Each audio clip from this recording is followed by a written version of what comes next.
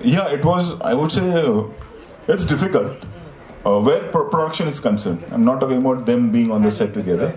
I've been fortunate enough that they all were friends and we had a great time where everyone coming together is concerned. But yes, I think we had a team of around 1,000 people when we were shooting the climax. Wow. Like if you see the climax, the few shots are there. Like the team from South Africa was there, who shoots Fear Factor for us. Wow. They were there. The team from Bangkok was there. My team was there. So we all came together for the climax. And I think the experience what kids will have now when they watch Singham Again's climax is like something like I'm very proud of. Yeah. It's turned out really well, you know. Ajay, can you talk as also, you know, as the lead star of the film, but also as one of the producers, how important it is to deliver this sort of cinematic experience in today's times when the stakes are so high and when it feels like nothing short of spectacular is going to work at the